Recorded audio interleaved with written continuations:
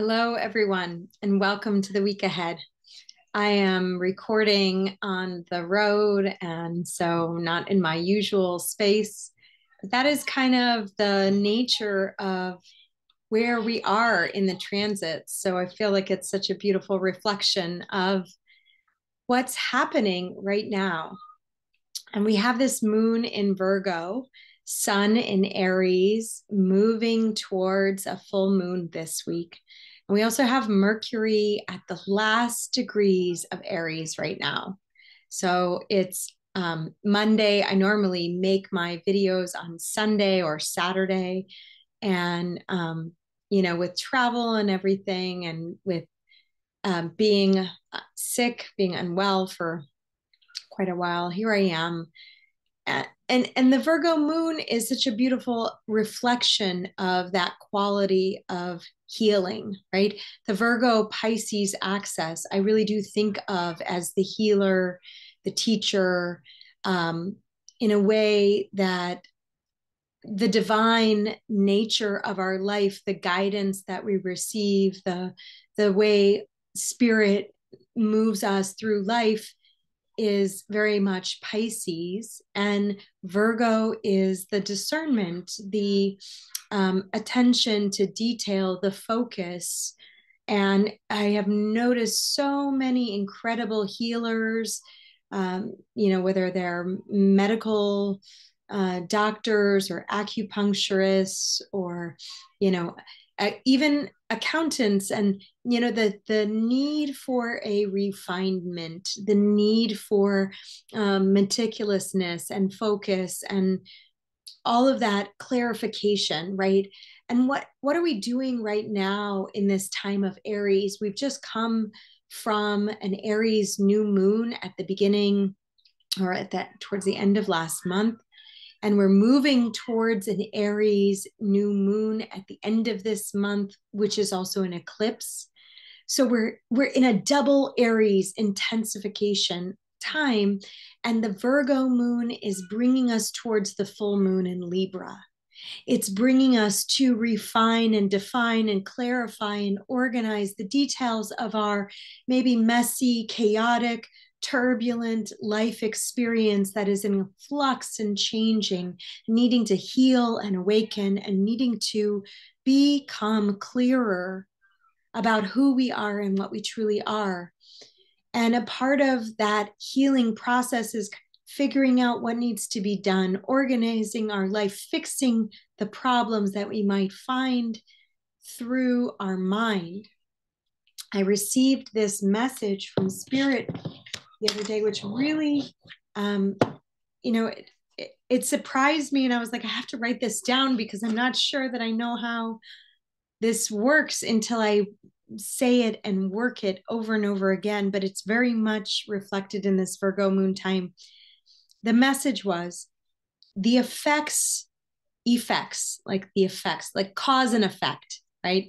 The effects of our lives are the evidence that the conditions are not right, right? So if we have something going on, if we're in ill health, that is an effect of our life. And it's a reflection that the conditions, right, in the body are not right. And it's simple, like a fever or a cough or a cold or not feeling well, being sick, having a long-term illness, whatever we're struggling with, a break in the bones or the body that is healing. The effects are the evidence that the conditions are not right. The conditions must be changed before the effects or the evidence can change, right? The conditions must be changed. If our living environment is toxic and we're ill in our home because, let's say, of mold, or if our work environment, right? If there's immense stress in our lives, if our family relational environment, if communication is challenged, if our emotional health or well-being, any one of the things in our life experience that we can be struggling with, if the conditions must be changed before the effects or the evidence can change, right? Before we go back to having a full voice and feeling healthy and well before, even postpartum, care. When the baby is on the outside and the body needs time to heal, the conditions of the body must change before the evidence can change, before the evidence of that we're no longer with child, right? And that some of these things, more longer term, Saturn is in Pisces, right? Longer term illnesses, disabilities, effects of our life, longer term conditions of our mind, our spiritual health and well-being, right? Our physical environments, the things that we build with our time and our energy, Taurus, the money that we make and invest, and what we save in order to build and feel like we have reserves, right? Our skills in our work, the skill that we develop over time in doing something and devoting ourselves to something, our family issues, which take our relationship issues, even the loss of a relationship or the letting go in something takes time to feel and to heal. And in order for us to begin something new, right? Where the full moon is the culmination energy. We're moving towards full light of the moon and the sun. And in Virgo, we're being given the opportunity to see what's not right, what effects and conditions are not right, where we can then find ourselves in the choice to attend to the conditions, to make those conditions right, to figure out what the real problem is. And with many of these things, relative to Pluto being in Aquarius, we're getting a taste of a new frontier. We're getting a taste of new energy and new liveness, new thought patterns and waves of experience that can really open us up to so much possibility and potentiality.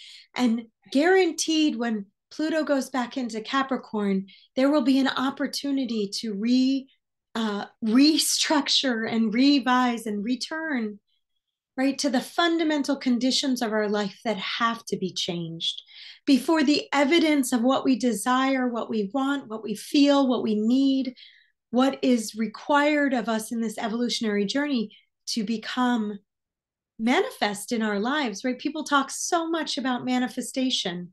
And I've learned the hard way that I can't just get the outside thing and make the conditions of my life change.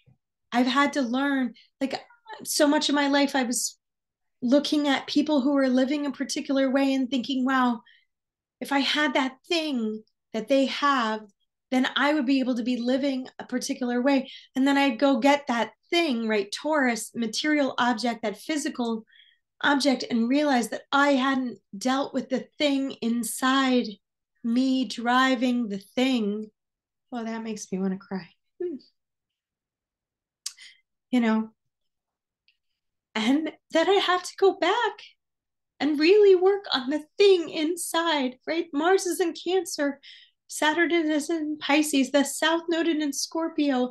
This is all calling us back to working the thing inside before we can really have the thing. And Venus is in Taurus, right? We can desire to easily reach for the pleasure, the thing that feels good, the food that feels good, the stuff that feels good, like the cozy sweater, the warm cup of tea, the house that looks beautiful, and all the beautiful things outside are great, right? Even the beautiful flowers of spring that begin to emerge, or even the feeling in our body that starts to happen when we start to feel well.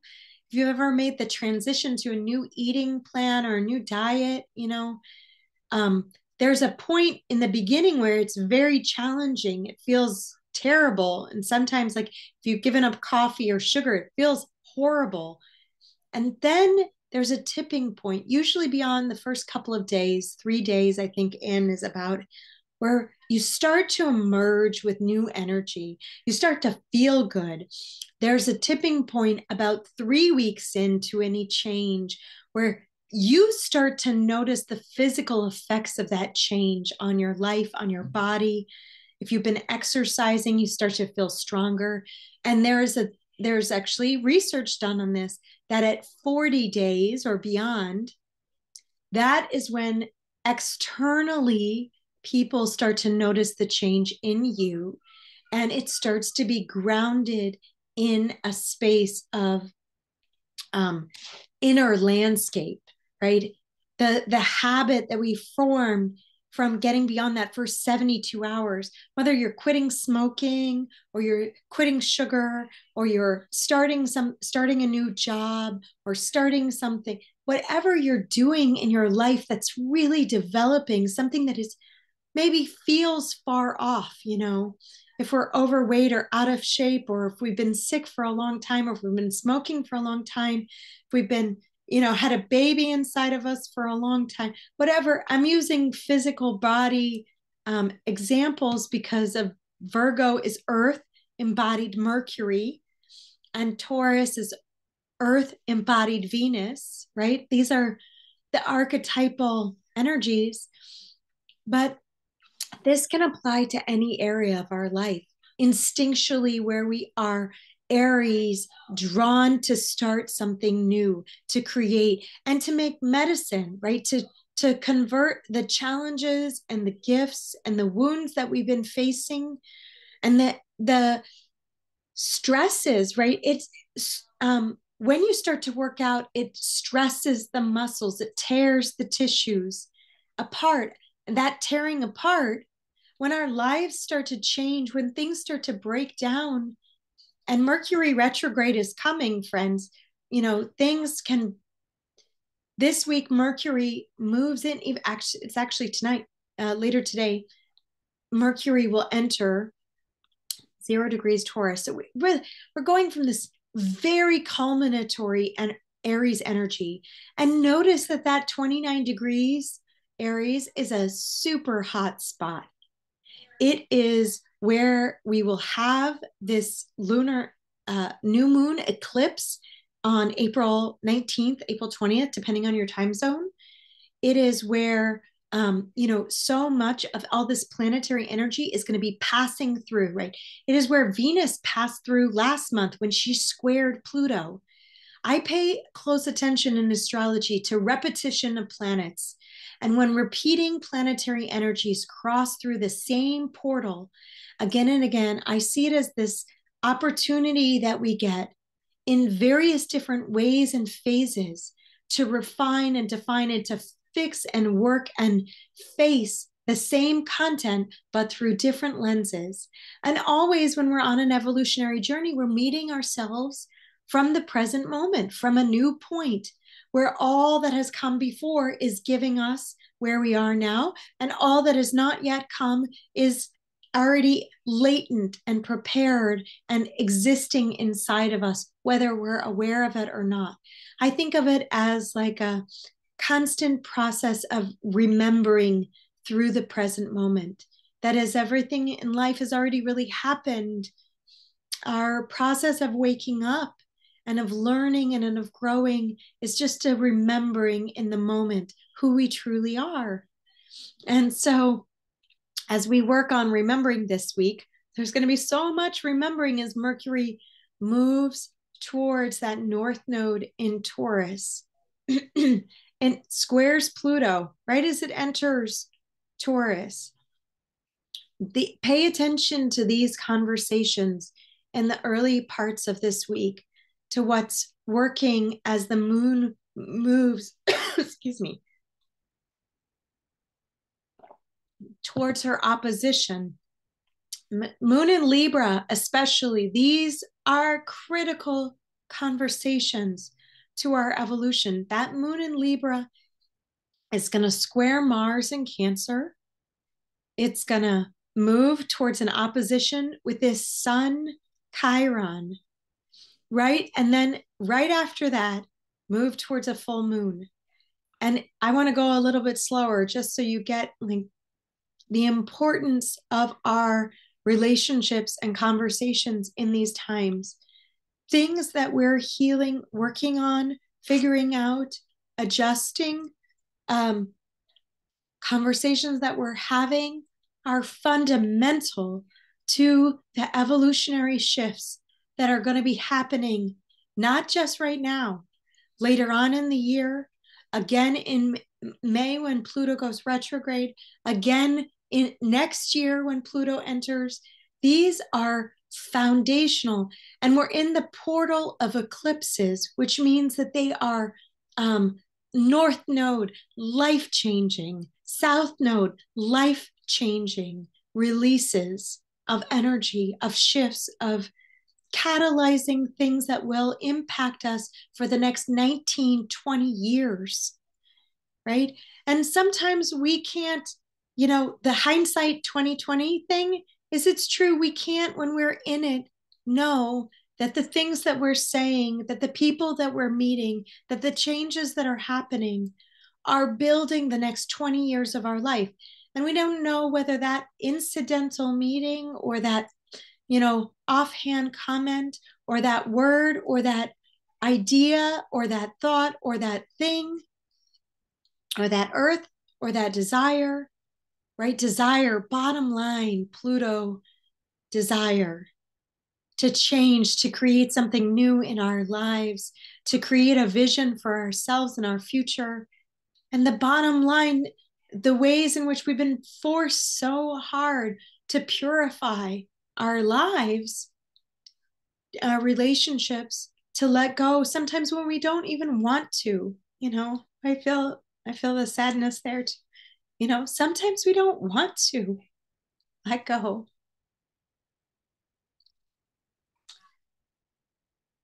And even so, sometimes life requires us to let go.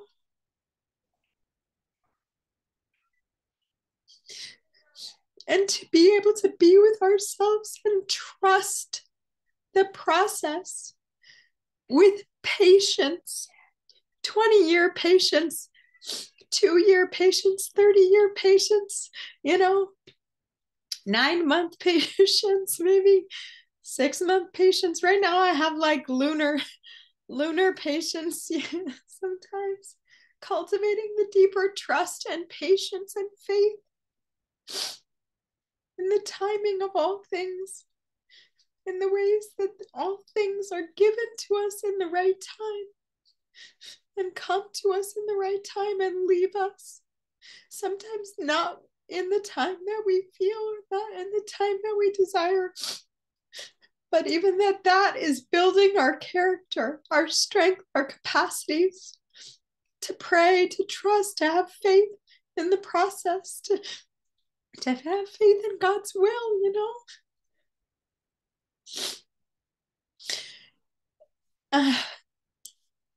and I trust that this full moon will be a potent one for all of us in our own ways, especially if you have Aries, Libra placements, Cancer, Capricorn placements, especially if you have strong Taurus, Aquarius, things affect all people differently. And astrology is not one size fits all, not as is like every single human being on this planet created unique and a unique and individual expression of the divine. No two people alike, even identical twins, not the same, different birth charts, even micro moments, each of us a unique expression of the divine, and we are all reflected in this same chart, all of us, every single one of us, all of us following our own life's journey, and all of us together on the same planet. Not the same boats, not the same conditions, not the same environments, not given the same choices and chances. And it's not fair to say that someone living in poverty and someone with extreme wealth are in the same boat. That is not true at all. That someone with living with a physical challenge or whatever, their experience is not the same as someone who is physically fit and healthy and able-bodied. Like all these things the complexities of our human experience, all shared in the same divine evolutionary push, and yet not all the same. Not all souls are experiencing. That's why looking at the soul's perspective and our unique calling to what we're called to work on, what we're called to heal in our family systems, in our communities, in our lives. This is why I feel so much joy, passion, responsibility, and care of what people have to do with their own lives and their own, it's like not one size fits all, but we're all reflected in this chart. And so this full moon is, really coming to illuminate the cardinal axis of life, and the fixed axis of life, where we all share in a very fundamental ground in many different and absolutely unique ways. And so as the moon moves through that fullness, look, there it is, 16 degrees, Libra and Aries, sun in Aries, moon in Libra. There may be great challenges in that polarity, right? The polarity is often a place, the opposition is a polarity. The square is the challenge of the polarity, right? See Mars in that square. And those are the places that catalyze our growth, that force us to and push us to face. The days and weeks ahead are going to push us to face the very core dynamics. What's helpful in all of this, of course, is that we have Saturn and Mars in water signs, the South Node in Scorpio. When the moon moves through that full moon into Scorpio, we have the help of the waters. We have the help of our emotional bodies. We have the help of the healing elements. Our healing work can be such a powerful support.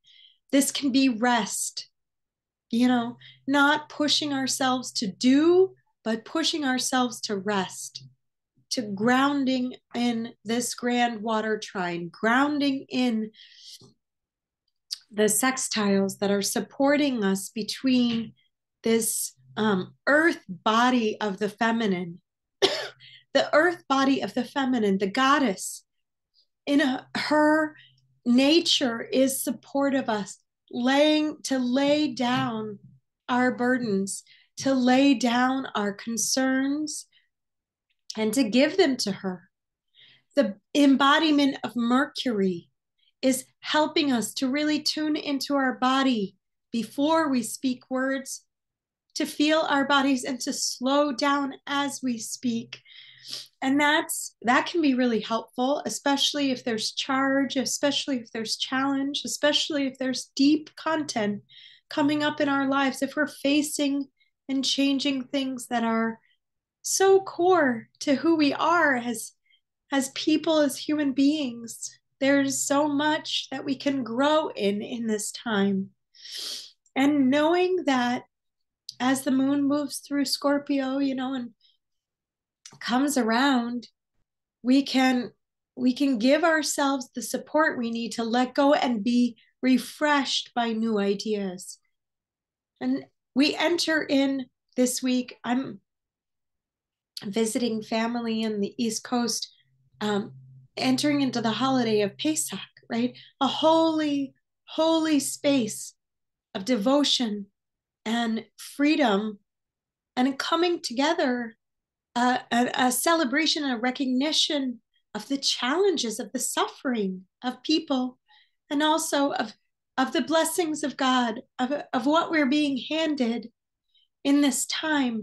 Like to have our hearts and our minds so close to that interwoven nature of the suffering, the slavery, the oppression, the challenges, and the celebration the coming together, the remembrance, the work that we're doing, the holiness of our lives, right? We use these holy holidays and these times of challenge to remember where we've come from, how far we've come from, and where we're going, where our freedom lies.